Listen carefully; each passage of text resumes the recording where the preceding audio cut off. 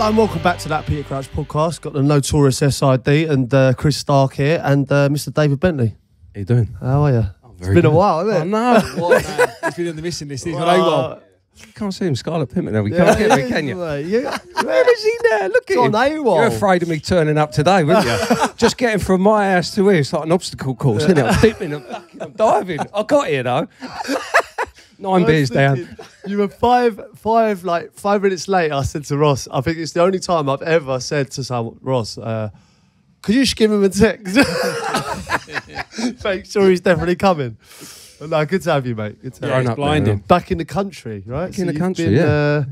Been away a bit, haven't you? So you as soon as you retired from football, I thought you went to Marbella. I did, yeah. Obviously got the bars and the restaurants down there, beach clubs and so on. And went straight down there just to enjoy life. I just had the twins at the time, Dalton and Dylan. Yeah. Nice. Yeah. Ronnie and Reggie. Yeah. Little gangsters. They run London them. Yeah. I can't get used to this, mate. Run them.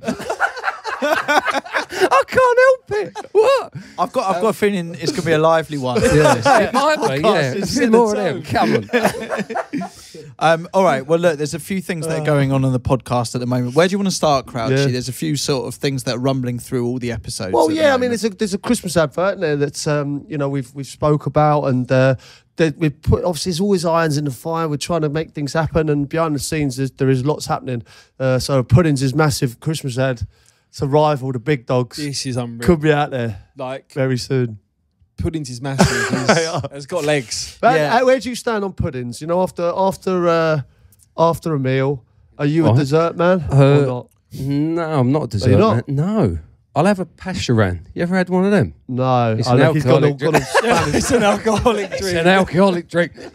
It's a Yeah. Spanish drink. Right, You only okay. get it in Spain and you have that after dinner, but no, sweets. Got all continental. No, I'm sort of bringing a bit Is of that like the little limoncello you get after, you know, the little limoncello? Yeah, a bit like limoncello. That's for the Italian. Yeah, the Italians. At Arsenal, because obviously we was at Arsenal together. Yeah. Do you remember when the crumble used to come out, the tray of crumble? That was. And everyone used to scrape the bottom, the top. Everyone used to scrape the top, leave the apple, and then he Yeah. started doing just trays of crumble. So that's it. there we go. Chris, how are you getting on with Maidenhead? Have you built? I did get to a game, so I got to a game recently. I went to the Rochdale game because Watford were playing away. So I thought, right, I'll go down to the Maidenhead game, Maidenhead Rochdale, and I got myself into the corner bar there. I see it. You know, we've been talking about this. I can see it now. I visualised it. Steve, I put it up on Instagram, which you might have seen, and sure enough, like I've gone up to that fence. We've talked about this on the podcast before. The little bar in the corner. There's a fence there now because you're not allowed to booze and do it. We've talked about this, but I thought I'll go and just check the size of that fence. Anyway, went and did it. Called a steward over who's there. I was like, "What is the size?" He says it's 6 foot fence. Right. So Pete, if you do come to the game, I think you can legitimately stand in that bar and be able to see above the fence. Yeah, so they put a fence there, right? Because there's a bar and you're not allowed to drink whilst watching the game. You know that rule, right? So there's a fence there, but it's 6 foot. So he's talked about getting a periscope and having a beer and watching the game. Yeah. But I think if I go down there, I could potentially watch from behind the thing and actually not get thrown out, right? He's got periscope. There's nothing in the rules to say you can't have a periscope in football. Not yet. And obviously, you can be over 6 foot at football as well. So well, that's my question to him: is can he kick you out if you're stood there with a beer watching the game? Tightest. Well, sit down. Yeah, and if anything, what Maidenhead are doing a policy of if you're short like me, you're not allowed to have a bit. That's the only. If you're tall, do what you want, sort of thing. All right. There's a couple of things that we've got rumbling on. Have you been in touch with Michael Owen yet about the film reviews? I got a message about this in a week. No, I haven't. No, I find it quite difficult to go to Michael. I saw him actually the other day. I was doing the Europa game. Yeah, I saw him the other day. And I looked at him and I thought, should I ask him if he wants to do film reviews from? But I mean, they don't need to be long. We're just talking about 30, sort of 30 seconds. Yeah. Like I don't think Mo's the man for that. Well, I'll get onto it. You know what I mean? We can always try. ask, can't we? The other thing I've got to apologise to you for, Crouchy, was I got you. You know where they released the VAR audio. I sent you that, didn't I? I sent, but I obviously attached the loud porno noises. You know. I forgot. I got done.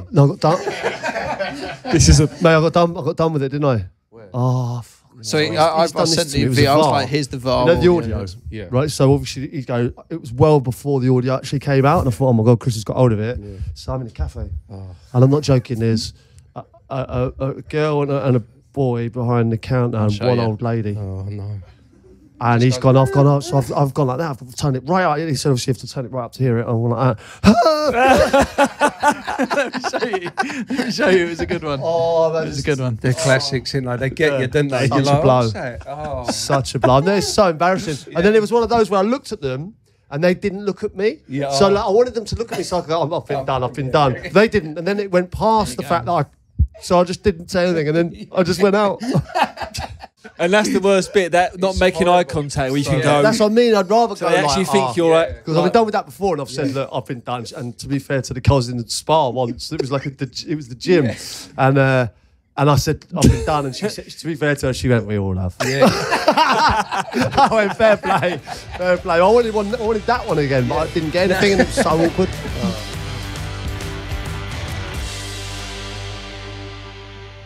Right, do you remember when how we first met? I don't really know. What? Crete. I don't remember Crete, yeah. Was that our first foray? That was our first. So I've gone there. So there's the Lunde Mar hotels. They're like Crete. hotels, but they got nice like little, lovely, built into the rock, and they got their own little swimming pool, so you overlook the sea. So I'm there, and I'm going, like Kim, my wife. I'm going there just to have a relaxed time. You know, I don't want to get involved. I'm going there just to chill because I want to get ready. Off season. Yeah, I want to get ready now for the season coming up. So I'm sat there and I've come up like that, and I've looked out at the sort of sea, and they've got the rock formation. I said, Kim, look at the size of that geyser. Look at the size of this geyser. What was I, swimming or something? What? He's just there. So I can't remember whether it was your feet or whether you did have flippers on. But he's got a goggles and a snorkel. Oh, having a full snorkel. Me and Kim are watching. I'd pay to see that. Like the Loch Ness Monster or something. And it's just dived in. So it's just dived in. So I'm a human being. Oh no, bless you. I love you, don't I? But so I'm watching you, just have a nice time, and I'm going, look at him. And then when you go, it's Crouchy. It's Peter Crouchy. And I don't know how this happened, but we ended up. Yeah, I remember this bit. It St. Nicholas, I think, there's a little. We end up either meeting there or meeting like a bar. Anyway, like a bar. We end up with a few beers. 8 o'clock in the morning. It was a long one. Dancing on bars. Ab broke her back, so she broke her coccyx. That's what happens when you come out. You mean on the night out? I realised very quickly what it was about. No, but hang on, she broke her back, but you still stayed out. So no, I think it was near the end, really, that bit. But like, what happened was we ended up in this club, and me and him were dancing on the bar, like above, and lots of people danced on the bar. It wasn't just me and him, but then we were dancing on the bar, and then Abs like laughing at us dancing, and kind of went back and fell backwards, but and hit her kind of coccyx on the step, and then she was going, oh, she went out on my back, and I said, oh look, I better take her home, whatever, and then she was going on about the back, and I was going like, you sure? Like, you might have done something, whatever. We got the doctor out, and like the next day, it was she was in pain. Like, she had to rub all this like kind of Voltarol kind of gel into her back and things like that. And then that's a blow, isn't it? And then the next day, it was a blow. That's a blow for the rest of the holiday, wasn't it? Come on, Abs, your back's all right. Take 2 Voltarol. I'm not going to lie, I did say that. There's a couple of times I did that, it was mentioned. I'm like, stop whinging, will you? I've got to say, comes this lovely place. But anyway, so x-rayed it, and she had the kind of slight fracture in the coccyx, which was not ideal, but that's a night out. Yeah, Good night out. It was a great night. It was a good. We had a good time though. It was a that great was the first time. Yeah, it was the first time. Yeah, I haven't looked back obviously since. Crouchy and Abs. So they were good fun. Like, we had a great time. We had a good time. So you were at Arsenal together, right? We were, yeah. And we were, yeah. You were a year below Sid. You was a year below me, and let me tell you now, Right, obviously he's not changed. Right? What? He's lively. Yeah, I am. No, but great character. One of them ones where you can hear him down the corridor. But I will say now, in the whole building, I'm talking first team as well, at 16, probably one of the most, along with Nobes, David Noble, technically gifted in that whole building. Yeah, I remember him. Yeah. I saw him recently. I'm sure he's still at St Albans. He was like 2 years ago. He was still playing.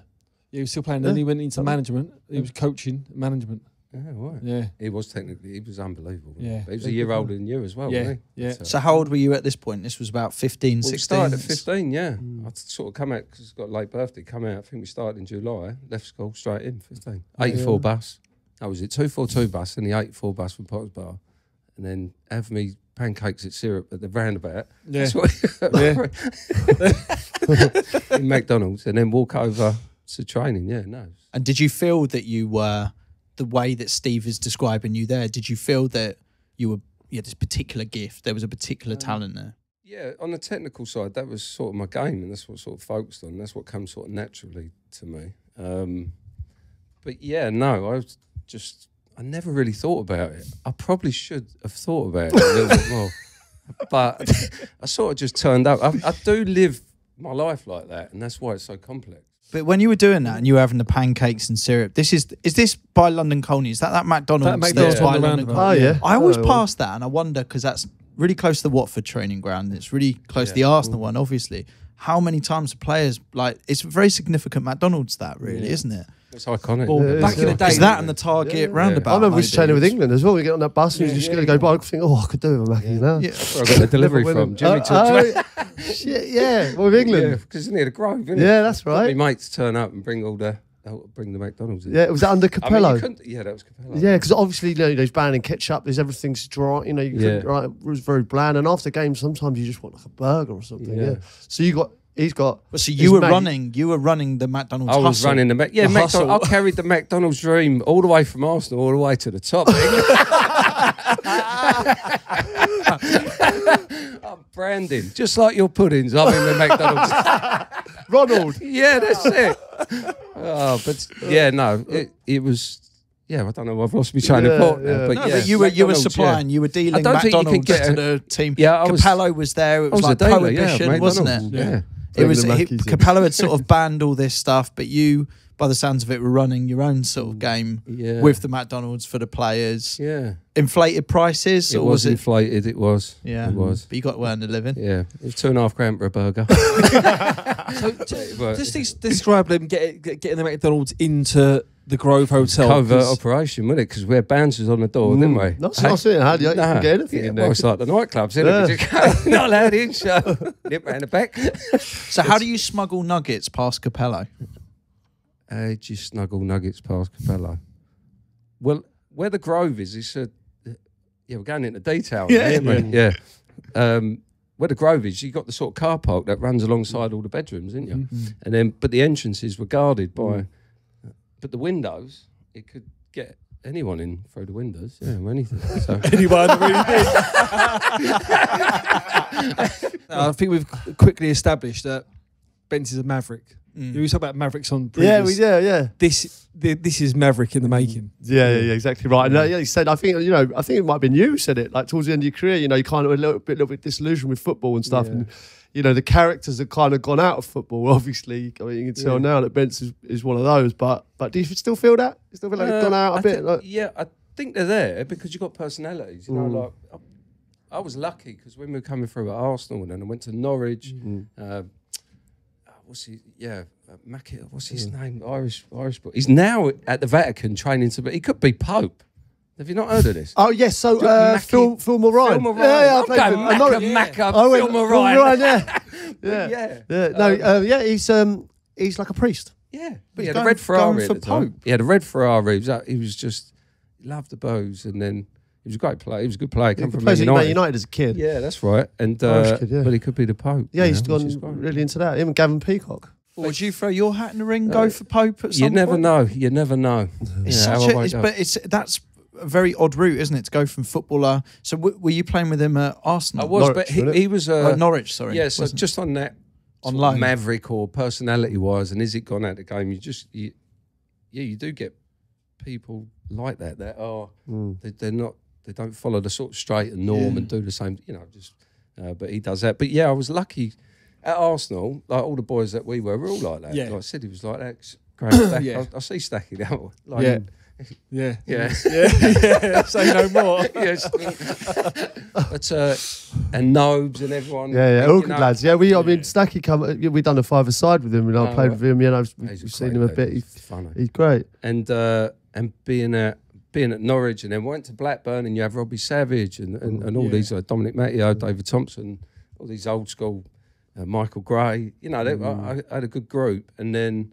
Would I go for? Yeah, obviously come to Tottenham. Yeah. Edward Gate, all you boys. Like, we had a good group there, didn't we? Very good. But it's sort of alongside the dynamics of football, dynamics of society, it changed, and being like that wasn't really viewed or accepted properly. Yeah. When we come for Arsenal, Wenger literally just came in as well, and that's when he sort of changed the whole scene of nutrition and stretching and yoga, and took it to another level. Do you look back at it there, because obviously he bypassed us into the first team straight away, and do you think it was that your personality or him looking at you? You turn up fit every time, you were technically gifted, but with Arsenal it was a bit more yet to have the whole package, sort of that professionalism. Not that he didn't have it, but you love the laugh and a joke, and as other people did. But do you know what I mean, he was probably a bit too strict, maybe. Yeah, mate. It was to be fair to him, and I've spoke to him since.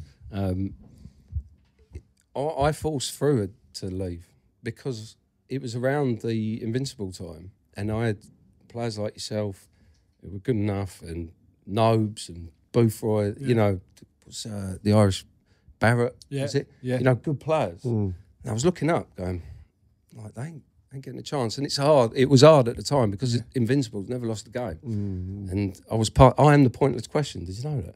No. Yeah. Go on then. What's the question? Name members of the Invincible squad, and I was the point. I was the point. What a claim of fame! I'll get that on. When people send you videos on WhatsApp, they are pointless. Well, it's sort of like I'm part of the Invincibles, but you're pointless. You're like, damn it! But I played that year. But you're on. You're in the group. Yeah, I was on the bus celebrating and everything. Forgotten. So they asked 100 people on that, or whatever their survey Oh, he's is. going to make it worse now. I'm just saying, because it's normally one at least, wasn't it? Yeah, I think I was part of the point. Yeah, there was me. But at least you're on the list. Yeah, at least I was on the list. But who else was pointless? Just out of interest. I can't remember. All I did was home in on mine. It's funny though. Oh, superb. But with Arsenal, so I signed a 5-year deal and left after a year. But you forced that through. But I was forcing it through against him. Like, I'm not going to. You want to play through. And didn't you go on loan first? They did. They covered themselves. Yeah. So when I Tottenham, Arsenal got half. Yeah. It was half, was it? Half. So yeah, sounds like divorce. I know. Don't bring that up. Crouchy. Sorry, mate. That was on the list. That was on the list. Not to bring up. No. Yeah. So you're out on loan. So you went on loan. So where was I went first? to Norwich. So that was Nigel Worthington. Yeah, that was. So you went on loan there. Yeah, I went on loan for a year. To Norwich as well on Nigel Worthington. What's this story about? Training. Weren't you training? Wasn't he involved in training? Like he used to like 2-foot me in training. But then he'd smash left you about. Wasn't he? Yeah. And I used to be a bit chirpy, wasn't he? And I loved it though. Were you giving him a bit like, or were you going past him? And oh my god! To the manager. He was the manager. So then he'd go through. He'd do me. Yeah. But it was good. It was good. Like, I loved all that. It was good. I really enjoyed going to training more than the game because I know I'd be up against a gaffer. I'd come in, gaffer, come on. As you walk into his office, they must have all been in there having like a sensible meeting. They just hear me going, gaffer! No. Round 2. It was exactly like that. But, there was one incident in training where. And it was my first sort of welcome into sort of getting criticised by the press. It was, when the press turn up on a Friday morning and they're allowed to watch training for a bit and then they move on. So they all turned up and you do that circle game, didn't you? Every club does a circle or like 2 men in. And Well, he used to join in, but every time he got the ball, he just whacked it at me, like up here, in there, like getting, you know, like he's on me. So I've got the amp, and you know where the ball, everything's together, like someone will bring out all the balls, so I just got everyone, I have that, like kicked everything and stormed in, but then the press all see it and have it. So they had me on the back of the paper as Peter Kay, remember? Have it. Have it. Yeah. So it was, that was my first. Yeah. I didn't instigate it. He just, I don't know whether he wanted to sort of get stuck into me because he thought, like, you needed it. Get him at it, like so. But it's experiences like that. It's a funny relationship you seem to have with him, where you were almost he wanted to be competitive with you, but maybe in a playing sense, not just a managing sense. It's weird that it was. But is that something like obviously the character you are, like we love in the dressing room as players and stuff like that? But do you think that might have held you back, like with regards to playing for England, to playing for Arsenal? Do you think that was detrimental to perceptions you from people's perception of the press or the manager thinking you're just dicking around? Yeah, exactly. Instigating something yourself, or like I said, turning up to training, not applying yourself, or being ready, or you think that was the perception, maybe? Yeah, the perception was. I didn't help that. Yeah, and I don't think my personality can do that. It's just the perception. They don't know that I've been in. You don't know I've actually been in meetings before. About what spreadsheets and all this like boring stuff. But turn up here, I'm like, oh, hey. But you do perform, and it is. I say it's a certain protection as well, or personality, and we've all got it. We all act different, and I think the way you are with your children, the way you are with your parents, the way you are with your girlfriend, or the way you are with your friends, the way you are at work, you kind of. Multiple people anyway. I mean, I've got multiple personalities I have to deal with anyway. What? But it's like that film, innit? What was that? Me, myself. No, there's one. There's a mental one. Split. I'm watching that game. I'll get you, mate. Crawling up the wall. What's Jim Carrey? Is it? Is it Hank? He turns into Hank. Yeah, what's me, myself, and Irene. That's it. But as it held me back, I potentially. Potentially. And what? And is there regrets or not? Do you have regrets about parts of it, or you wouldn't change it? Wouldn't change anything. Really? No, I had a great time. I mean, as it tailed off, I got injured. Like I did my day. I did condyle defect. You know where you bone and when I did it when I went on loan to West Ham. Me and Harry didn't seem. No, there was a couple of instances, which is probably right.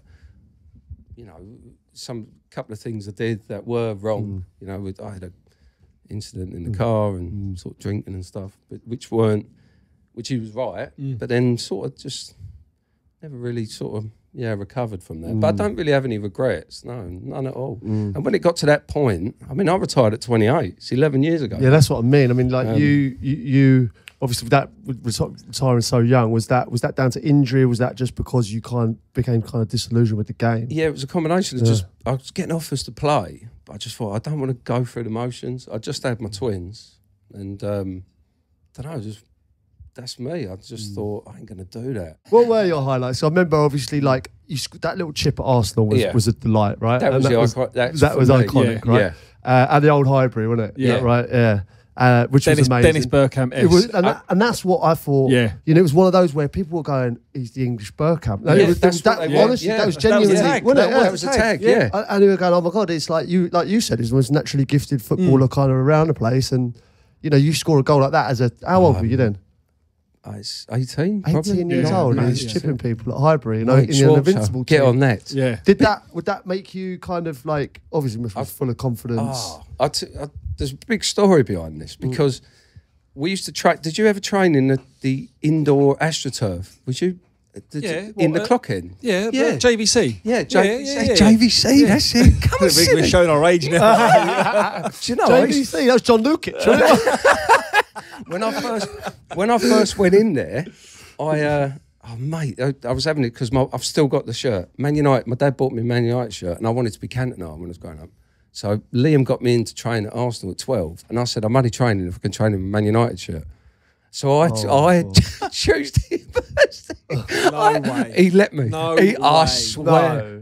You're training at Arsenal in at Highbury in the United shirt. I've got the picture. Shall I get it? Yeah, please. No, I've got to give it my boy. Shall I get it, or is it delaying it all? No, it's good. A little break. Yeah, got a few pictures of you. That's why I've got yeah, to go. time.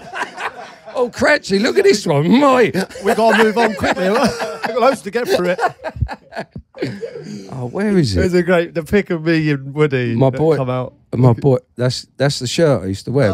That's my little boy now. No way. So you wore that, shirt at Arsenal? At Arsenal.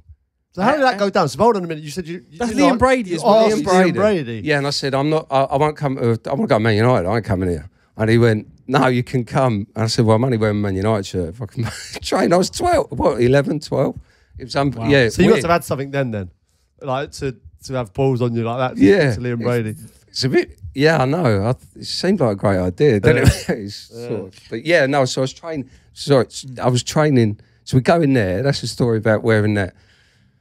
Then going into full time with Arsenal, going through the system, so on, and then I was getting labelled because I used to. I wasn't a winger. I didn't play on a wing until I turned to pro. I used to be in the fake. What do you call it? Number 10 role. Like false 9. So now I was getting next Bergkamp sort of role. So I was just trying to do things like him, and then to get the opportunity to score in the clock end where we used to train, all that story.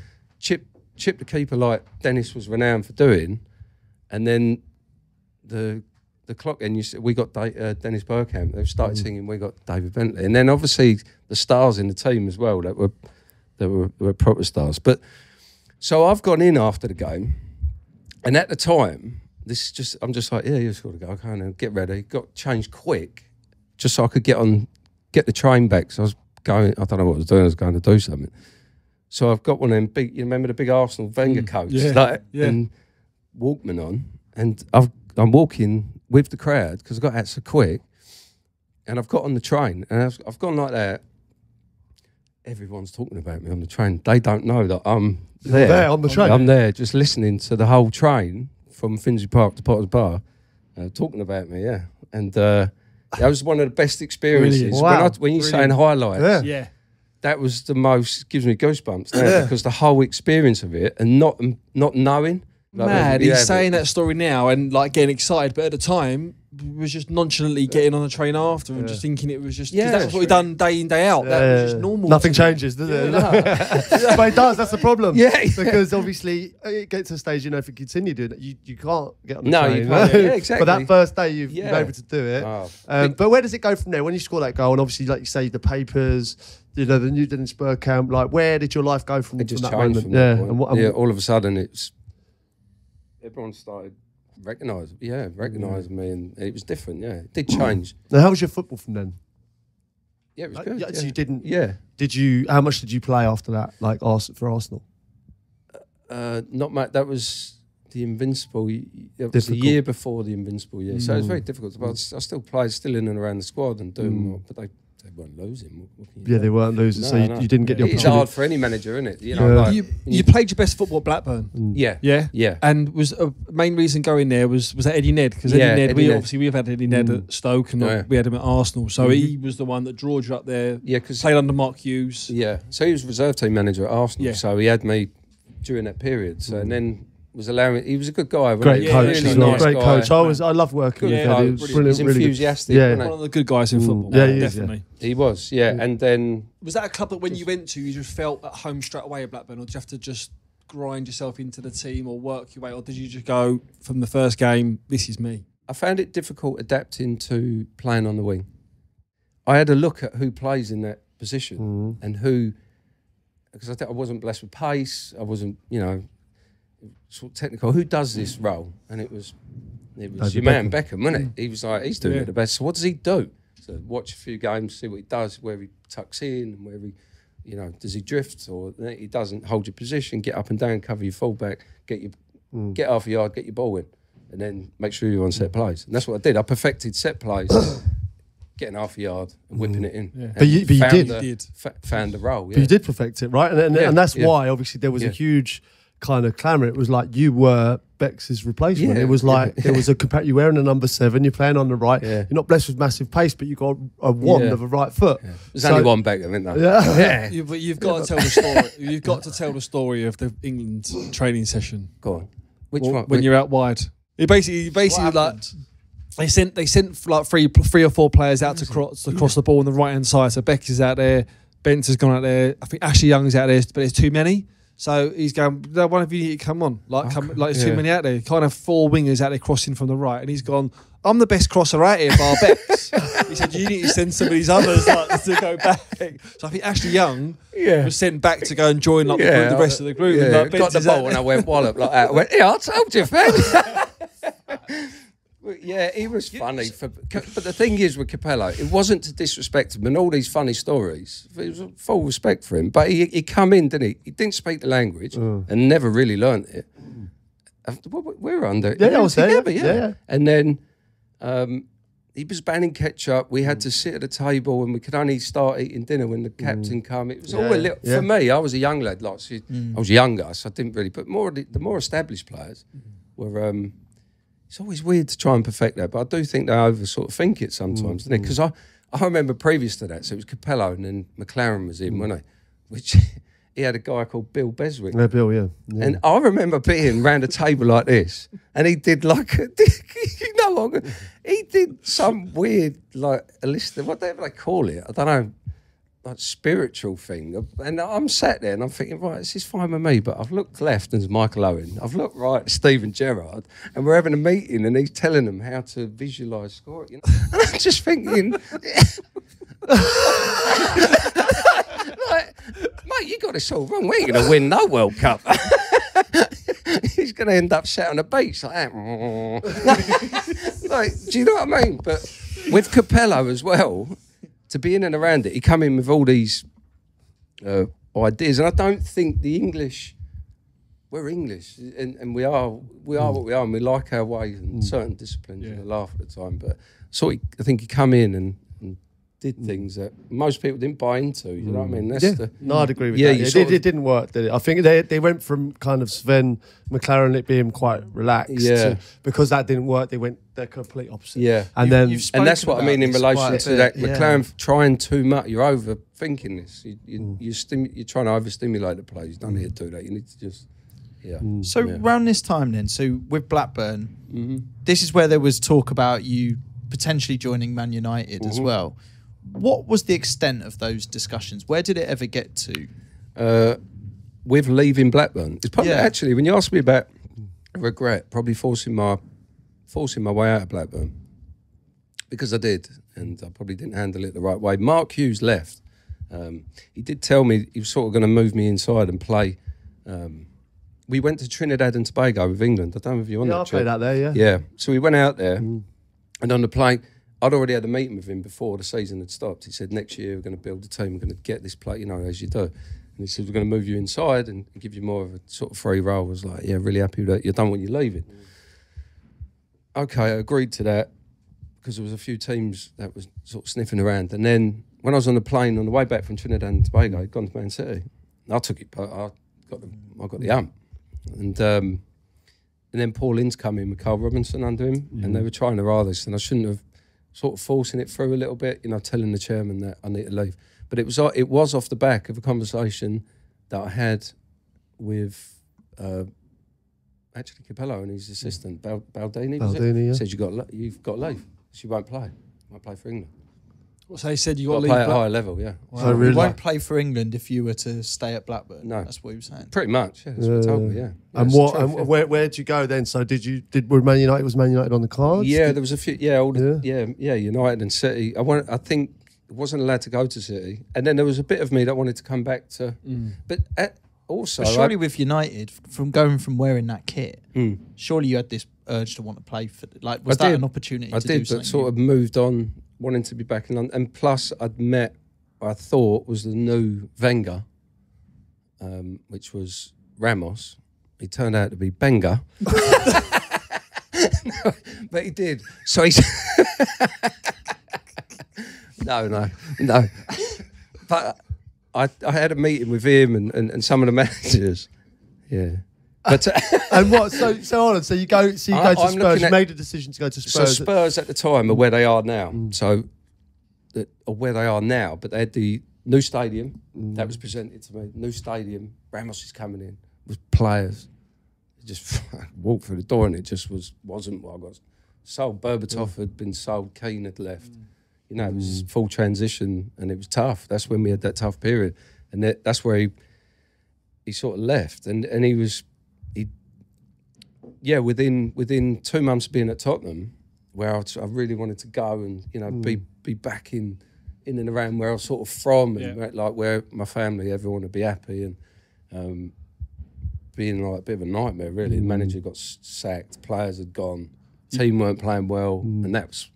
That was the story. He had some highlights at Spurs. I mean, obviously the 4-4 game was a joke. Not scoring from the halfway line. That was obviously sticks out in the memory. Well, that was just after that period when Harry just come in. And, did you have an inkling that you was going to score? 'Cause sometimes you have a little moment in game where you go, I'm going to score today. It was a big game, obviously, North London derby. Did you have a feeling before that? Because it looked like as soon as you got the ball, you was going to shoot. Like you was going to shoot before that you even took your first touch. Yeah, it was. Well, it was in the meeting before the game. So it was Clive Allen, and he was saying he's off his line all the time. He's always off his line. Oh, really? Right. Have a go at chipping him. So when I picked it, you're right. But where I picked it up, I didn't realise. I just went. Boom, boom. Like, it did it. It's lovely, wasn't it? But yeah, dying out on that one. I was keep bringing it up. Yeah, so those same Arsenal fans that were talking so lovely about you on the train.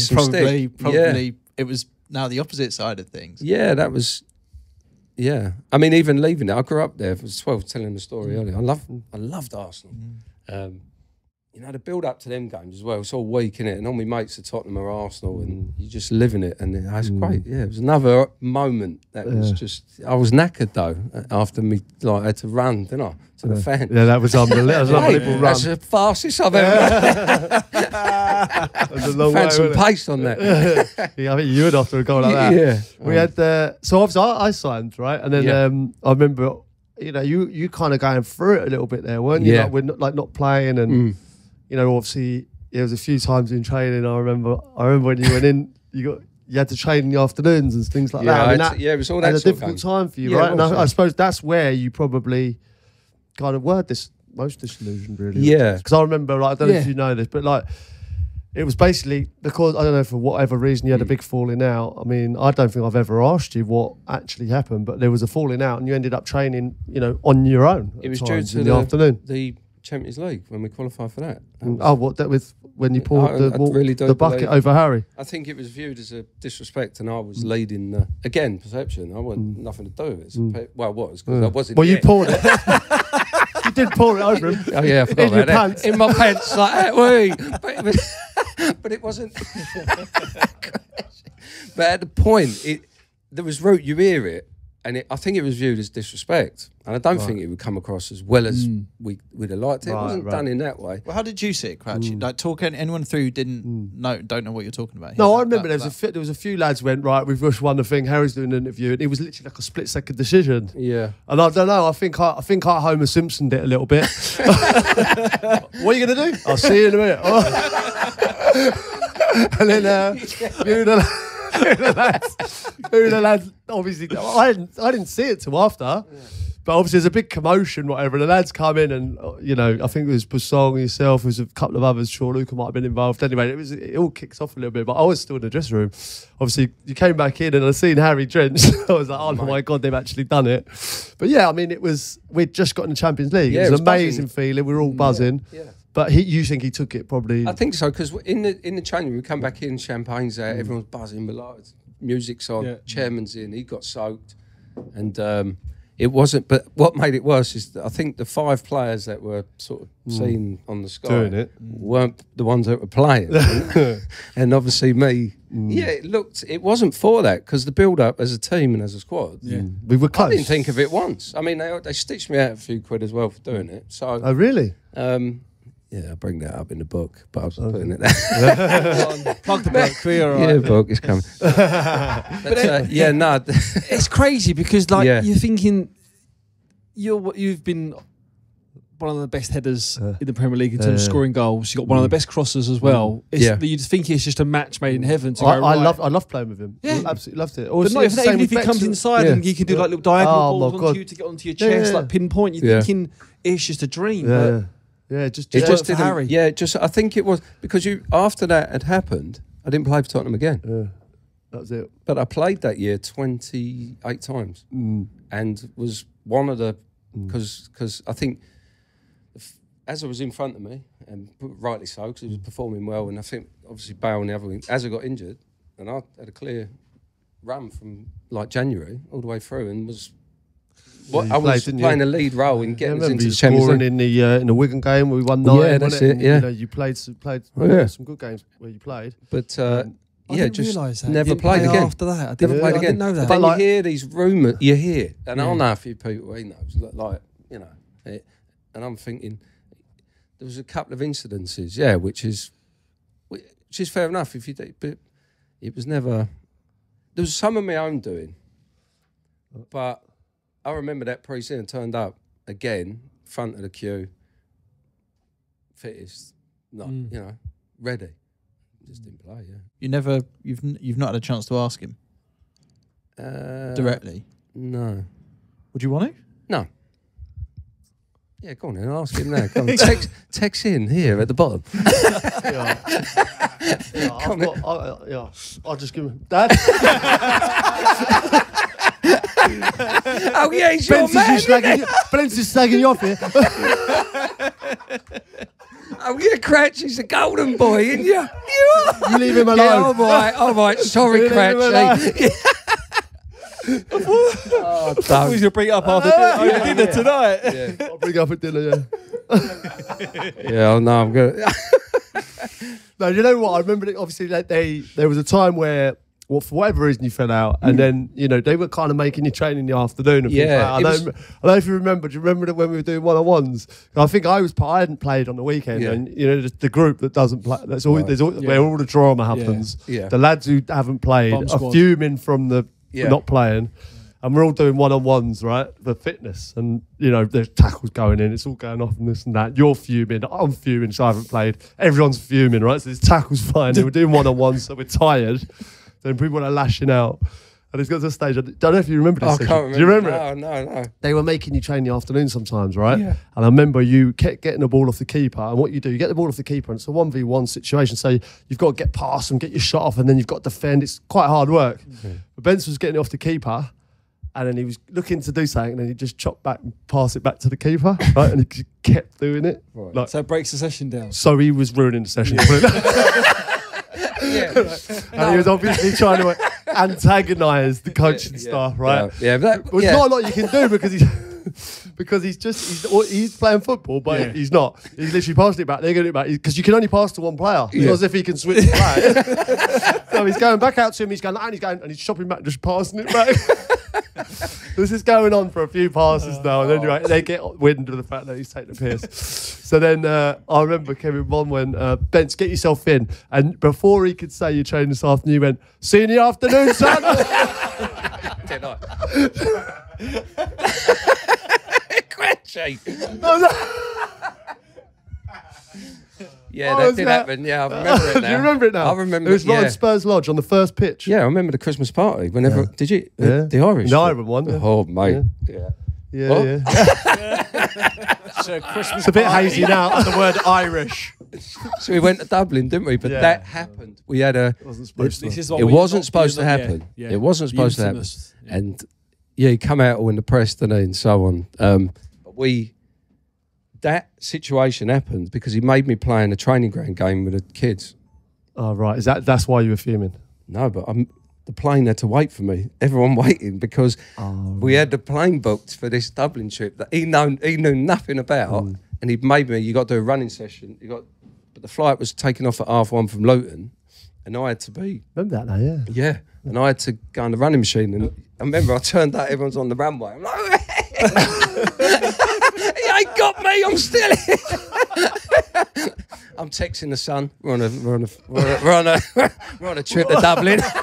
Don't tell anyone. Shut up, Eric.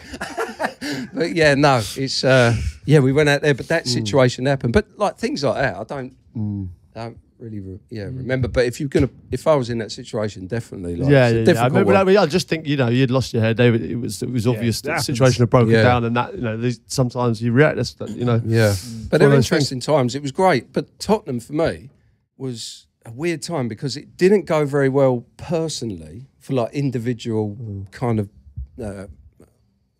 honours or like, you know, when people have, but often in and around the group, I had a great time. I really enjoyed my time at Tottenham. Yourself, Woody, and we had a good group of lads. You know what? Like sometimes, like if a player kind of isn't playing, you know what it's like. There can be almost like a cancer around the place. You know, like it's like, you know, and they go, "Oh, I don't like the manager and this and that." I don't think you ever said that. I don't think you ever. You know, he said, "Look, they're not having me, and I'm not having them." But that, you know, he was still good around the place, and everyone enjoyed you coming in. You know, you were never a bad egg, if you know what I mean. I think all we would have all experienced that. Of course. Managers not having you. I think it was because of, you know, the incident that happened, or it was one of the reasons.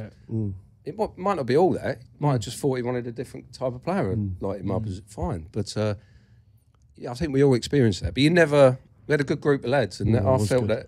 So when you come out of Spurs, was that then the moments where you was like, it's just not really, like you were just sort of chasing it a little bit, it's not really working out? Yeah, I went to Birmingham.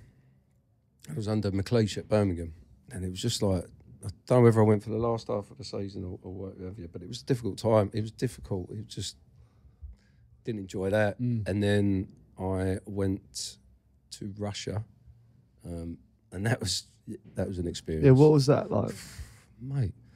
It was. Because it was one of the ones where... It was one of the first English players. I was the first and only, first player ever, English player. I thought, I'll have a bit of that. You know, like, for multiple reasons, I thought I'd just get away. Playing, I think McGeady was at Moscow and I went to Rostov. That's right, I remember he was one of the first. And I thought, you know what, I'll get away and all I'll do is 6 months football, you know, nothing else. But I went there, but there was so many other issues. And I won't bring them up. But it was just like, I've never wanted to ask so much. But it was an experience. We'll reconvene in 5, guys. Yeah, don't worry. Cut. Get him another drink. So there's a few off-field stuff. Yeah, there was loads of stuff. What was the place like? Mad? Oh, okay. Yeah. Right. But I was in the south, so like, again, it was hot. I turned up thinking it was going to be cold. It was loads of things like that. And then the way, things that,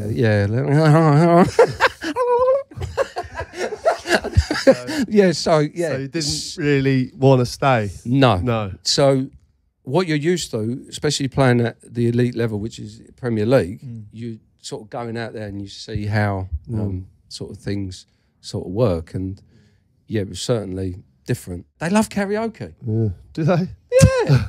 How was that? How was that? Got to karaoke. Do they? So, привет, как дела? Хорошо. Yeah. What? Hello, how are you? In London, you think like Japanese people. Japanese love it, don't they? Japanese bars are always karaoke and you'll always get karaoke. But Russian bars, if you go to Russia, everyone loves karaoke, so you get get involved. Something new every day, eh? St. Petersburg on the river like that. Sitting in the morning. What is going on? I don't know. Where are we going with this? I don't understand. I don't understand how we've ended up here. No. Oh, Sitting on the dock of the bay in Russia. This is the first time that we've experienced this before. This is the first time. He's shell shocked. It's like a whirlwind. We've had all these people through this podcast. I don't think I've ever experienced anyone like you. Oh, really? Yeah, it's just like... I do it every morning when I look in the mirror. Okay, not you again.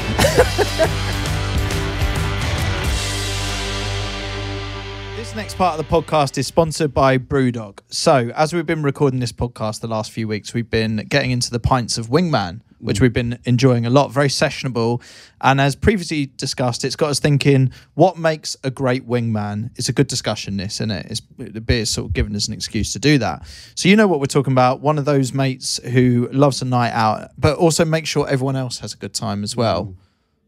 Yeah, I'm trying to think of some now. I've had some good ones over the years. Like, you know, you go out with a couple of mates and you think like they helped you out, or like, you know, get the round in. Don't be selfish in that manner. Make sure you get home correctly. But also, you need someone who's fun in between. Yeah.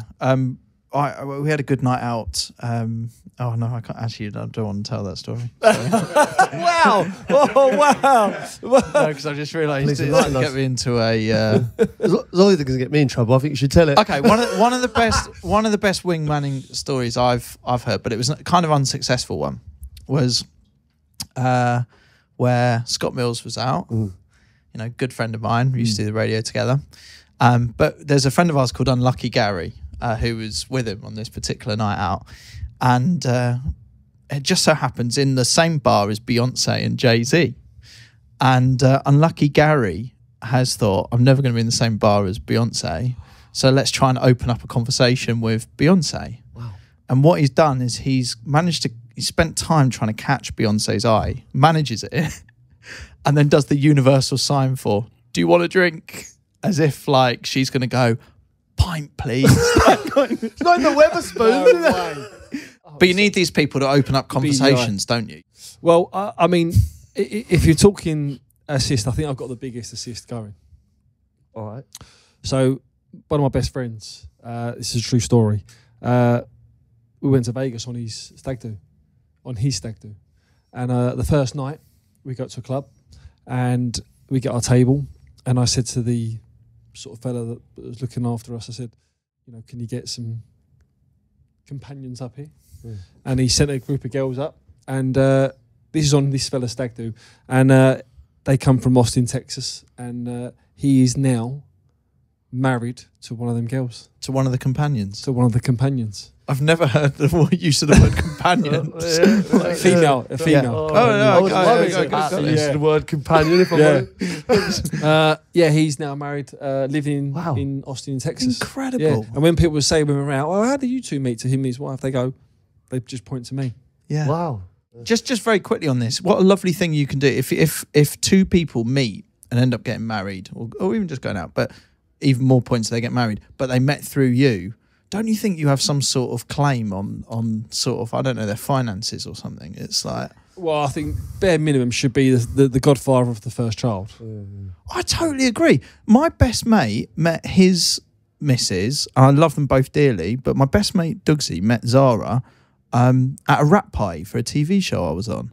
Now, he wouldn't have been there if it wasn't for me. It's your party. Well, I deserve something, don't I? Or at least get written into the will or something like that. Yeah, but then do you have to... Because I've wingmanned a whole marriage. Like they've got 25% kids. Of divorce. Oh, that's a good point. Not there's any question of that. I should point out. All right, so we put this out on social as well to get some of your stories. We've had some good ones, haven't we? We got this comment on Instagram. It's from Foxy01. What a name. Intriguing. Wow. A picture of Foxy. There is a picture. It's not what you're thinking. I got into an altercation many years back on a night out. Brackets not my fault, may I add. And I ended up in hospital with a broken nose. I was sat in my cubicle in A&E and at Johnny Hodge 84 got a couple of pizzas delivered into the cubicle from the local 2-for-1 pizza place. Good wingman. Totally. I love how he's atted in the wingman as well. Yeah. Nice, so praise can go his way. And I would suggest if you are on, this is Instagram, drop at Johnny Hodge 84 a message just to congratulate him on his excellent wingmanship. Yeah. All right then. So keep your stories coming in. There's posts on Instagram, on our socials. Just go look those up, and we will read out the best ones. Stories of where you've done good wingmanship. Is that the phrase for it? I think that's fair to say, isn't it? Yeah. But we are enjoying the beer, and also we say this every week. If you want to come join us for the Wingman launch event at Brewdog Waterloo, we have put out a post on our podcast social channels. That's Instagram and Twitter or X, whichever way you're inclined, inviting you to tag a mate who is your wingman. So we need you to do this. You need to tag a mate who's your wingman, the person who regularly organises or saves a big night out, and give us an example of them being that sort of hero. The best entries are going to get read out on the podcast, and then those people will get invited to join us for a pint, and they're always good fun nights, aren't they? Great nights. Are we doing the brew pong thing? I assume we are. Well, we're undefeated. Someone needs raging success. Yeah. It's just I don't know, it seems to work, and everyone seems to enjoy it. Yeah, so get on the social channels, tag a mate, give a reason why they're a good wingman, and we might see you hit.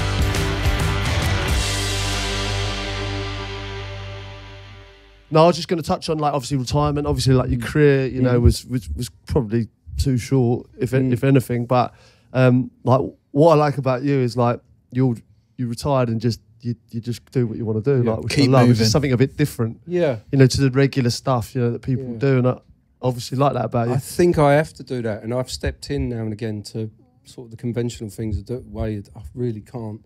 I tried it a couple of times and I really couldn't do it. And I think that's the same. You know, I could have just done a year at wherever in the year, 2 years somewhere, and pulled them. I couldn't really do that. And then when I come out of football, I couldn't really do the conventional media stuff. I like this stuff and it's become a lot more. I quite enjoy it. You know, some of the stuff now is quite is good. Some of the stuff but the conventional sort of straight line stuff I tried to do, and it was I get ill just thinking of doing it. You know, you have to do the media training stuff. We've just got to cut together all the noises David makes throughout this podcast. Are they?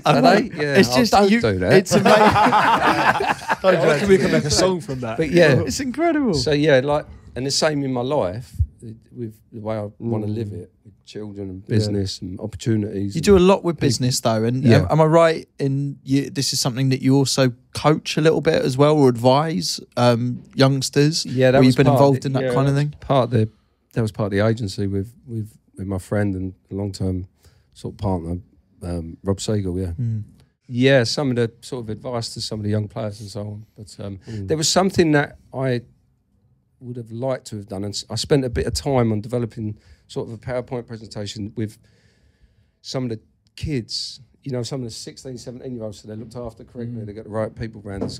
We've all experienced that. You just get people around you, don't you? It's sort of looking to take from you all the time. And it's quite difficult as a young boy to sort of recognise that. Yeah. And even the closest people around you, and get the right sort of people around you that are going to do the right things. So I spent the time with that. As far as on the coaching front,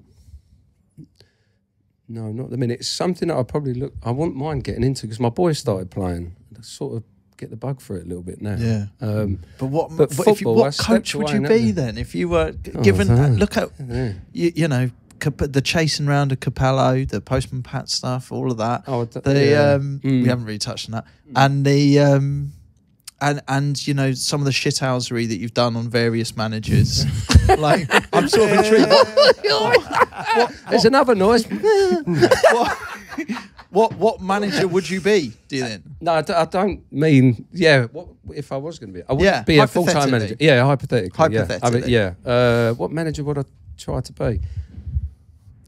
This would be a one-off. Mate. There's no one. There's no one you could base yourself on. No, I'm not sure on that one. No. Yeah, who would I be like? Just be yourself. He's gone into Marseille and he's a boy, isn't he? Gattuso? Yeah. Imagine I got in and started just running them. Get in! No ketchup! I stayed in character. 2 years then. Do you know, for those people that don't know what you got into, obviously you got the bars now in Marbella. Yeah, you've got a flooring company. I've got a commercial flooring company. Yeah. You should do Dragon's Den, but be one of the dragons. That would be great. Yeah. Too tight, I wouldn't invest. How are they going? How are they all going? The bar you've been going 16 years, right? 16 years, yeah. It's going really well. I mean, obviously COVID, we've been in business the last few years, learned a lot, really. Obviously through the COVID pandemic, the business got hit hard. You know, if you're holding a lot of businesses, it was a difficult time, sort of operationally, financially and so on. But no, day-to-day sort of level, they're doing really well. They're successful. They're built the right stuff, got the right foundation, right people in and around it. And I enjoy the day-to-day element of it. Yeah. My OCD, spreadsheet king, you know. Oh, yeah. I'm called spreadsheet warrior. Oh, I love it. Love a spreadsheet warrior. Yeah. I like keeping guessing because I don't know how to get it. I got you there, I understand that.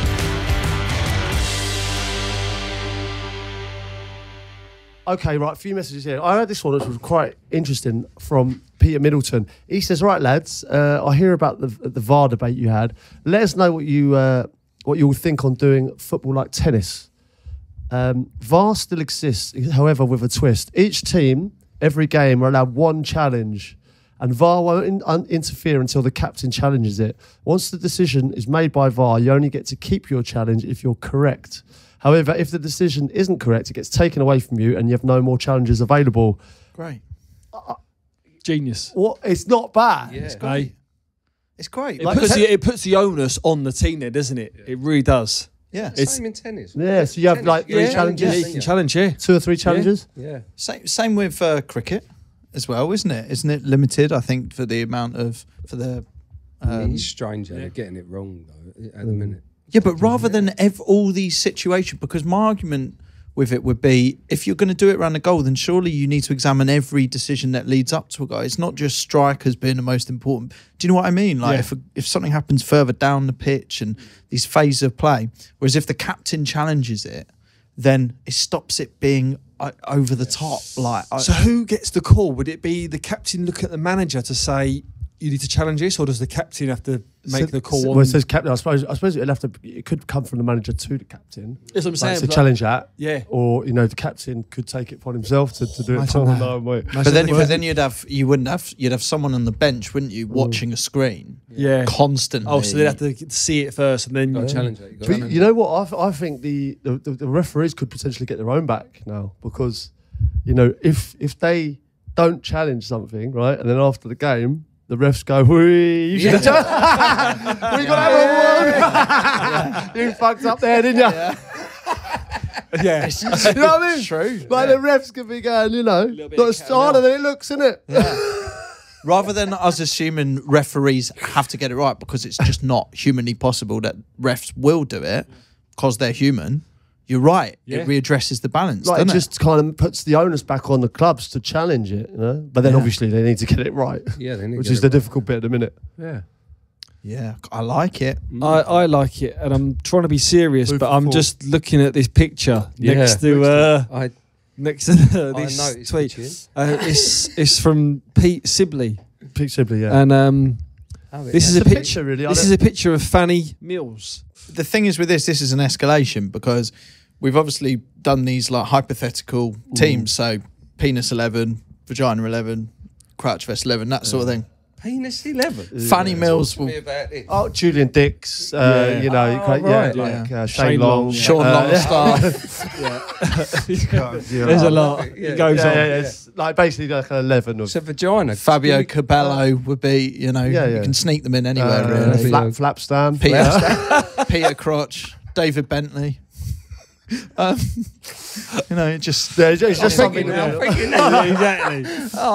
Don't let him start thinking of one. It gets you, but the escalation here is now they're drawing them. Yeah. And what it is Danny Mills with a vagina for a mouth. Yeah, it's slightly derogatory. Is this where we're at now? Oh, mate. Okay, I was worried about talking about Russia, but here we go. Let's talk about vagina. This is where we're at on the podcast. Yeah. You don't worry about that. All right. Well, let's move it swiftly. Come on.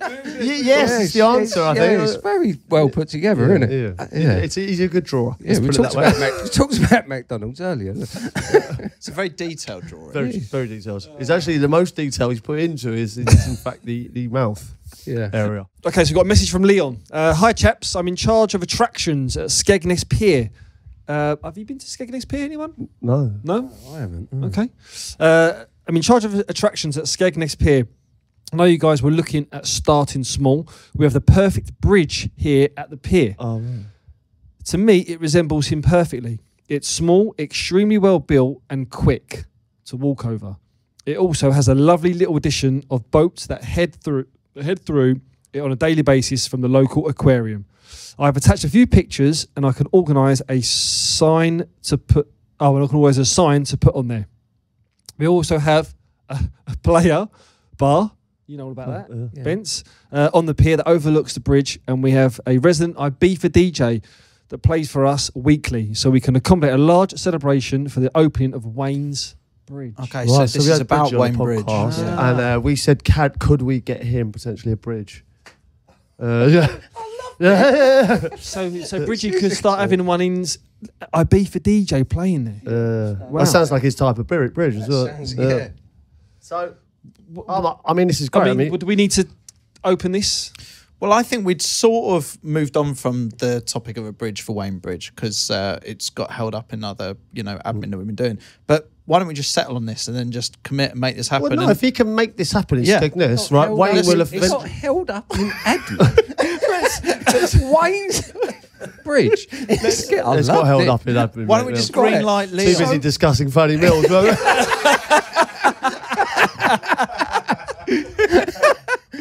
Should we just green light this then? Yeah, I'm good for that. Let's green do light, it. green light. Wayne's Bridge. Yeah. Wayne's Bridge. I wonder if they'll give me a Bentley. Yeah. Can we start? David's Bentley. Don't let that get caught up in admin. Come on, start it. I'm joking. All right. Well, we'll look into that. Yeah, we'll look into that. We'll make that a priority. That's all right. Okay, so Leon, go ahead with that, and then just let us know what's going on. Let us know what you need from us, but we'll leave you to it. Get the signs up, get all of that. You just deal with all of it if possible. We'll outsource to you. Should we do this message from Dom? Do you want to read this one, David? Why not, eh? I'm currently studying in Vietnam, so I'm doing my best to pass the pod wherever I can. Most recent effort is spreading the global appreciation for puddings on the balcony of the Note Cafe in Hanoi. I think that for the notorious SID. SID, Amazing. Well, that's SID, great. right.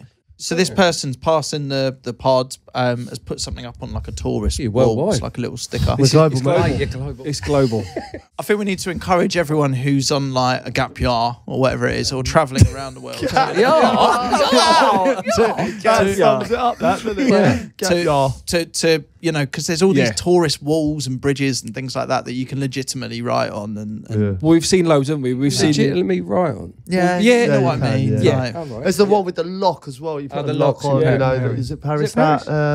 but there is one. There's a you've love been there. bridge. You've definitely done that. The love bridge. I haven't actually. Haven't you? I haven't. Might be up my sleeve this Yeah, weekend. yeah, though. She hasn't broken her back.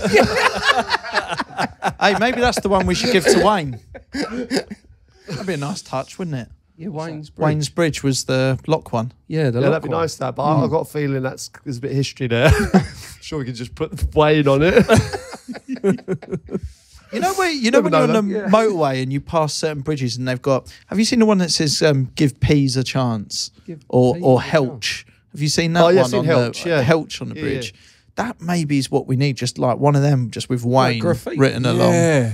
We That's can't better. encourage it, but you know, like Go it's and do it. Yeah. yeah. Are you gonna do it? I probably. Well, I wouldn't say I was right, going to do it. But I'm quite. I always wonder how they do it anyway. Banksy's listening. You know, he's more than welcome to Yeah, get pass the involved pod. and pass the pod in a spectacular fashion. Yeah. Right. So you need a Yeah. bridge. There isn't one at the minute. No. We So were you put saying, it out there, and you know, then like, the guys come back. how do you even name a bridge? You know what I mean? I don't know. Oh yeah, do you not get this with this podcast? So what we do is you tend to say something and then people just make shit happen. It's bizarre. right, Like okay.